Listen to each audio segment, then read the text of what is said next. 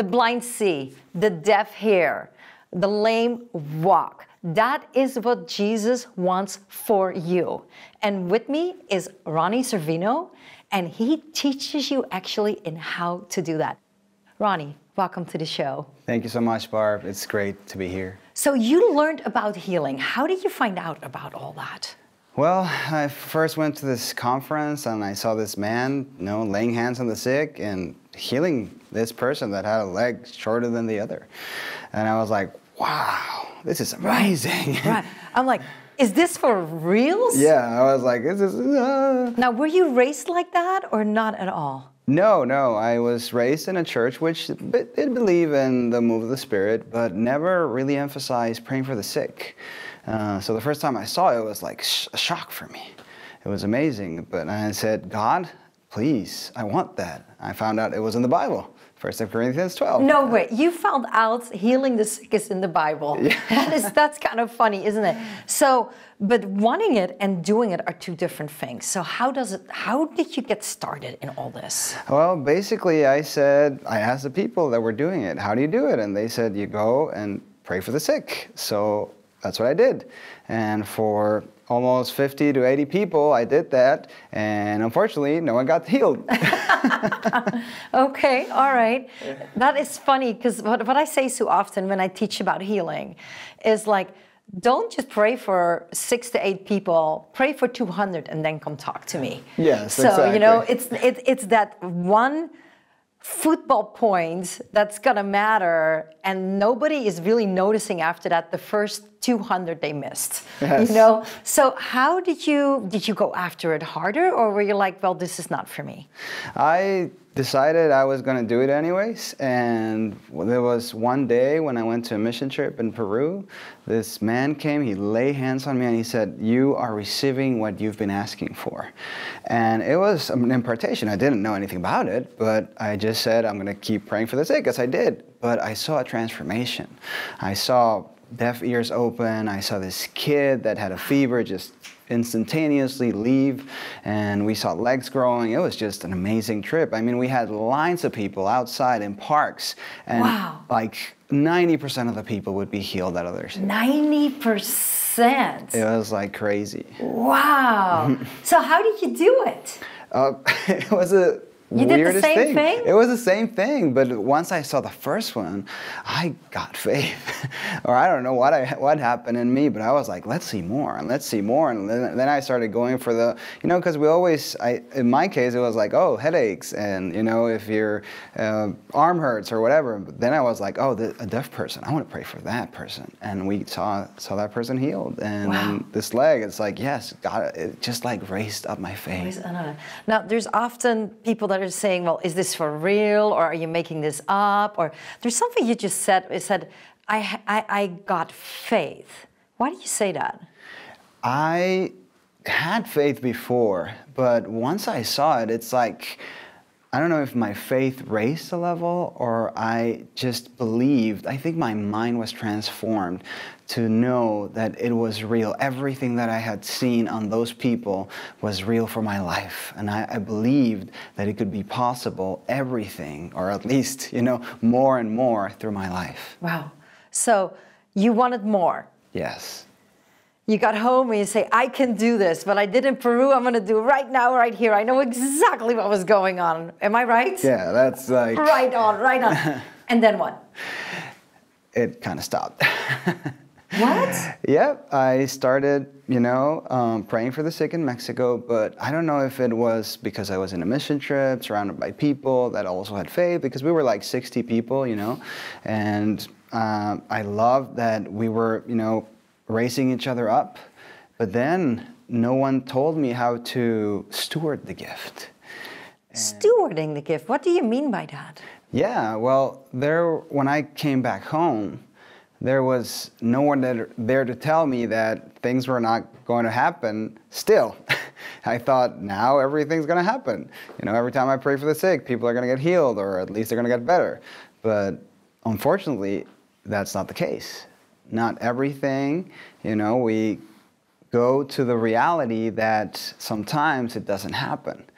But our experience should not determine the faith or the belief that we have in what we already saw or what actually the Bible says. Wow, that's a powerful statement right there.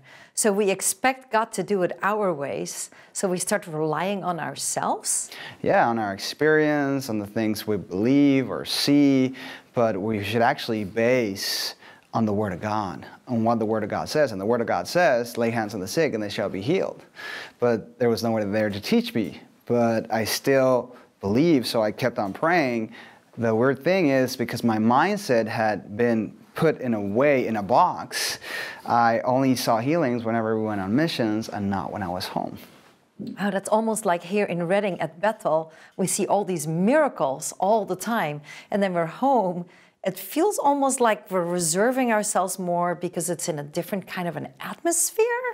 Is that what I'm hearing you say? Yes, sometimes the atmosphere can totally change what happens. Doesn't that have to do kind of with how much we believe on moments like that? The level of faith or being comfortable in a group setting but not on our own?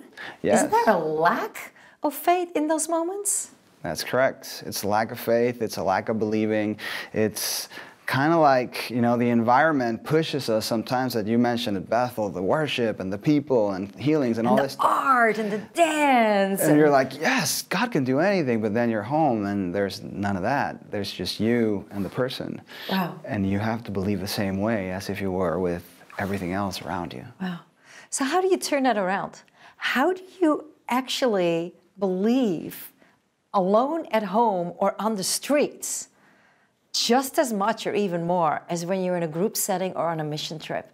How do you break lack off and start having that faith to move those mountains? Because the Bible does say, heal the sick. Stay tuned. Are you ready to inspire and change lives? You can make a difference for a better tomorrow. God created you for more. You matter. There is an unprecedented pandemic of forgotten hearts. You can bring hope and answers. Inmates feel alone, afraid, and abandoned. Now is the time to find, to stand, to change, and transform lives. God loves them unconditionally. Adopt a Champion empowers inmates to be a champion within themselves, within their family, and in the world. There are 3 ways you can help. Become part of our team, pray, and donate. Together, we can make a difference. You can start today. Go to adoptachampion.org. Ronnie, we just talked about you stewarding the gift of healing. Can anybody heal, or can there only be specific peoples that could do the healing? No, anyone that has the Holy Spirit living in them, which is accepting Christ, receiving Christ, because our nature changes. We can take what we have inside of us and release it into a healing power. So you came back out of Peru. Yes. You were not seeing the same results at home. You saw deaf ears open. I'm like, wow, you know? And here you're home, you're doing the same thing, everything the same, and it's not quite happening that way. You said stewarding. I wonder, could it have to do with identity? How does that work? Yes. When we know who we really are in Christ, we can really know that Jesus can move anywhere, at any point, in any time, because we are one with the Father. And when we're one with the Father, I mean, the Holy Spirit can move in any church setting, in the outside, in our work, wherever we are, the Father can release His healing power. Now, I'm listening to you saying that, and I'm like, I get it. I get everything you're saying. Now what? So, you know, how does that apply? Well, once you know who you are in Christ, I mean, we're always finding out, but once you know that the Father is with you, that there is no limitation of place or where you are, then you start releasing the power of God just by believing and laying hands on the sick, as the Bible says. So you actually go and pray for the sick, and you will see things happen. Is that what happened for you? Yes, actually. Well, what happened is I started going on missions and I saw healings, but then there was someone that taught me about the love of the Father. And after being a Christian for so many years, for like 20 years, it was 19 years exactly, someone told me about the love of God that never ceases to love at any point in time. And when I understood the love of the Father, and I was immersed in the love and the waves of love for about one whole day, that they just came over me. After that moment, I was completely changed. And every time I prayed for the sick, we didn't see it, but I knew that I was doing the right thing, and we saw an exponential change in the way that in the results that we got. So the love of the Father for the person you're praying for, the love of the Father for you, the love of the Father, because I have experienced that love of the Father, and it is like, you just want more. You just want more. It is this unconditional, deep love all of a sudden inside of you, and you're like, that's good. That is it. You don't even know. How do you explain that? Well, I know. I've explained like waves coming upon me. I can still feel them every time I talk about it. It's like, like always, constantly, never ending, like a sea, coming and going, loving you all the time. And as you mentioned, it's not only the love that he has for me, which I first need to understand it, because many people are like, yeah, Father loves you, but they don't understand the love for them. Once you understand the love for you, then you can give out the love for the other people, which is like the same love, but now coming from a place of being loved. Hold on. I am getting it, but I'm still wrestling with it, because I'm thinking of the viewer right now, our friends. How can they get that love? What is it? Because I know people believe in Jesus. I know they know it's all about agape love, unconditional love, but how can you actually get it? Is there something you have to do for you to help to steward that? Well, you can actually ask for it. I started pursuing the miracles. Since the miracles were not following me, I pursued the miracles. So I started following people that were actually living in that revival and those miracles. And whenever I went there, they had revelations like this one, the love of the Father. And I actually got it in a conference. I heard someone speak about it. He didn't even pray for me. He just said, and I got this, and this happened to me. And suddenly it was like an impartation. I was in the crowd with thousands of people, literally. And then God gave it to me because I was seeking to be transformed in a way that the miracles and the transformation for other people would also come to them. So what I just experienced is when I was in Holland just about 4 or 5 weeks ago, and I was alone. Like you said, in Bethel, it seems to be so easy here with the perfect atmosphere, right? The worship, the dance, and the singing, and all together. But there I was alone in a conservative church, and nobody else was interested, neither did they understood about healing at all. And I saw all these people, all these Christian people sick around me. I was like, oh, Lord, I want to pray for them. I want to pray for them. And I didn't, because there was this like, oh no, let me first read Randy Clark's book on healing one more time. Oh wait, no, let me pray more. Oh gosh, I fell asleep in my Bible again. I haven't prayed enough. I am alone here. This is I. This is not working, right? And then a week into this, I had prayed for nobody. Wow. And then in the middle of the night, I cried out to God. I said, Jesus, I don't have to do this. You're the one doing this. That's right. And that moment, there was like a complete switch. And then I went to this woman that had a stroke, and she was not a believer, or she had changed and twisted things. She kind of turned into Jehovah's Witness and different things. And the little voice inside keeps telling me, no, wrong timing. No, you can't do it. It's going to fail anyways. This is not going to work. And finally, I realized this was my last chance. I went to her and said, can I pray for you? Pulled her out of her work. And she said, yes. And she had a stroke, so the right side of her body, but the right side of the body was all not functioning right. And all of a sudden, she was able to walk without a cane, without a weight, and I prayed for her. And it was Jesus doing it. It didn't feel like the kind of deep love that moment of the Father, but I had surrendered that I was not the one that had to do it, but he was doing it through me. Right. Can you relate to that? Yes. When you have an experience, like you said, with the Father, the Holy Spirit is not only living in you, but resting upon you, like with Jesus and the dove. Wow. So you're carrying the dove. And when you carry the dove, I mean, everything is possible. I remember 2 weeks ago, we went to Wisconsin. I want to hear that in just a moment. There might be healing that you're looking forward, or prayer that you want, or us to connect with you. Go to barbtv.org. Know this, God wants you healed too. Stay tuned.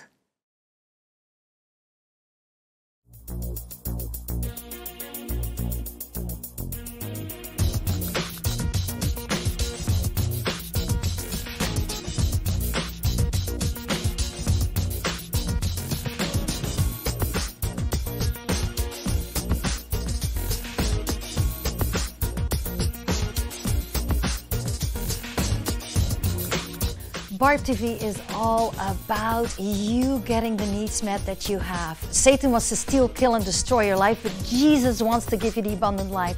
How do we do that? We have guests with stories, and God wants to do the stories again in your life. He wants to change your life, He wants to improve your life, and He wants you to have all the benefits.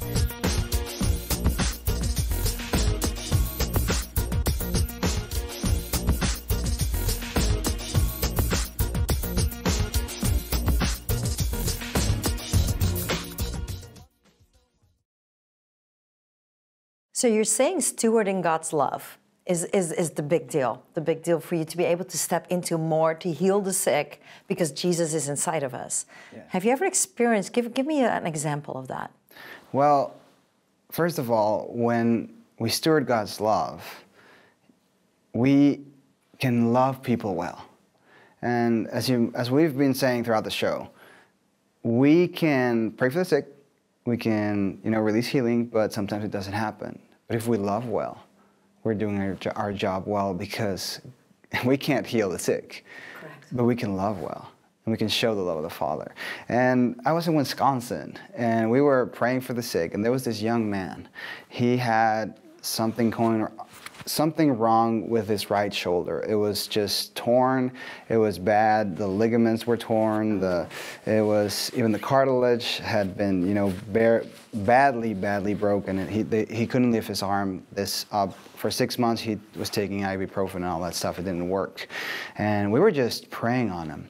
We were laying hands. We were releasing the love of God. And we had to pray 6 times over him.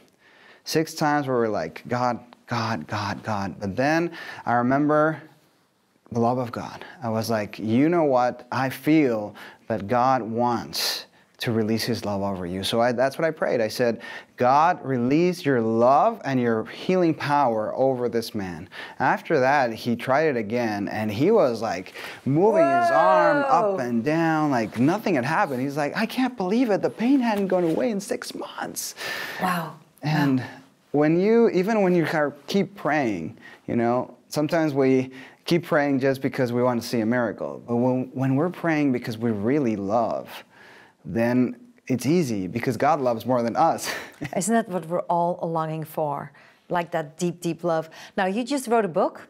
Yes. In Spanish, and just that came out in English. What is your book all about? Yes, well, the book is basically learning how to steward the identity that we have, so that we can release the miracles in our daily lives. And you have experienced that nonstop. Yes. So now you train and teach people all the time too. So if people would like to take a class to you, which is, I believe, in Spanish, yes. But if people wanted to take classes, what kind of a class are you actually teaching? God's love, I assume, or stewarding God's love, or is it something different? Well, basically we talk about identity. It's the next course is starting in April, and it's called Real.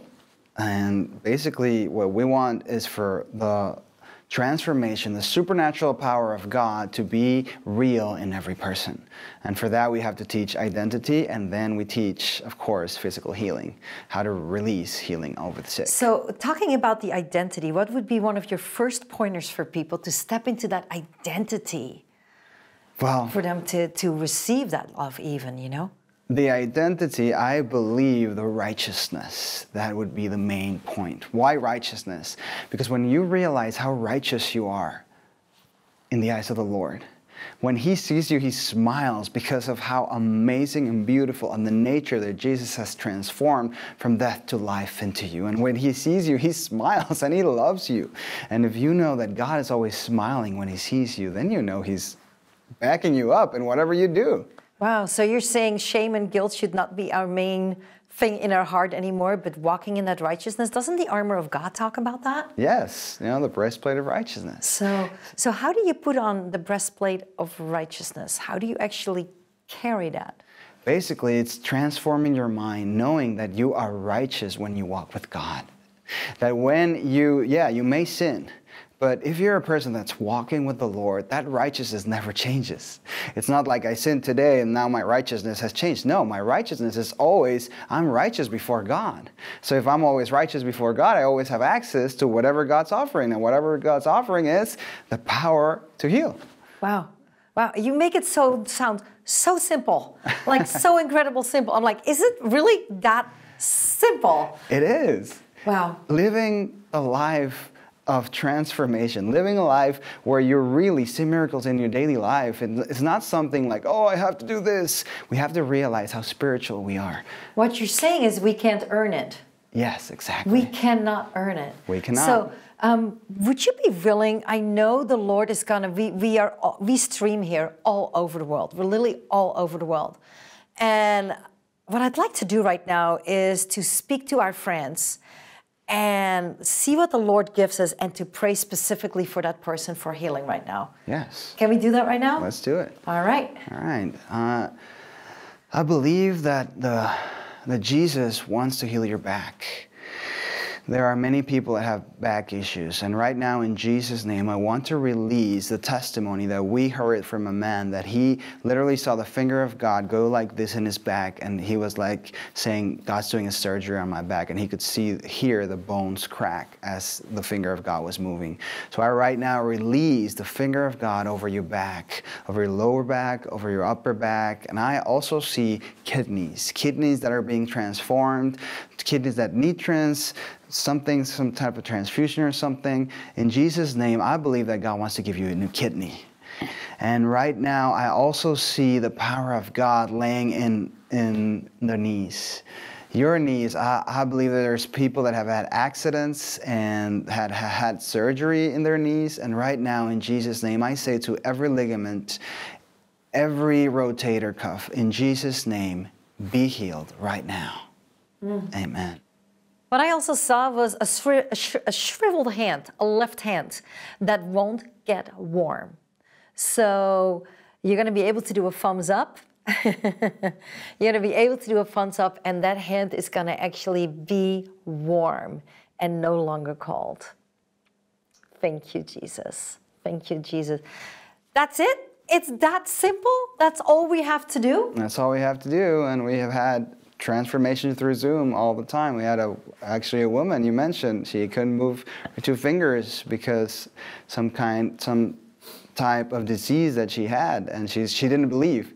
She was like, "Oh, that healing's not real." And I said, "There's a hand." Oh, don't say that. There's a hand that right now it's being transformed.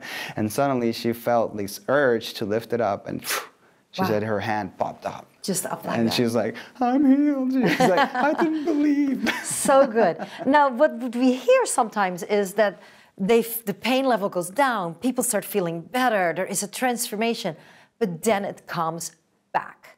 How do people steward their healing? That is a great question. Stewarding your healing is number one, knowing that God wants you healed. So if you start feeling better, claim that.